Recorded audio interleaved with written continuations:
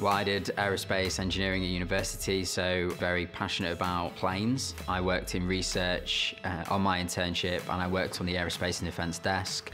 I really enjoyed the internship. It was a great experience. Got the offer at the end of the programme and accepted it. What we do is analysing aerospace and defence companies in Europe. We have to keep on top of news flow from companies in the US, industry trends. We work very closely with our sales team and our traders. We keep our clients up to date.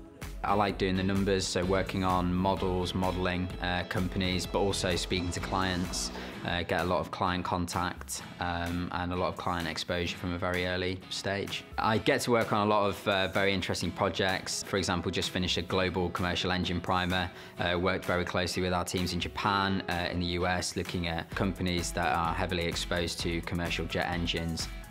The key skills and attributes you need to be a research analyst: you clearly need to be very analytical.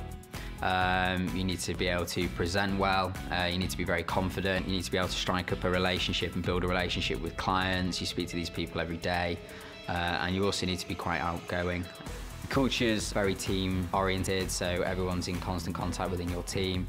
You're encouraged to work and network in different areas of the bank.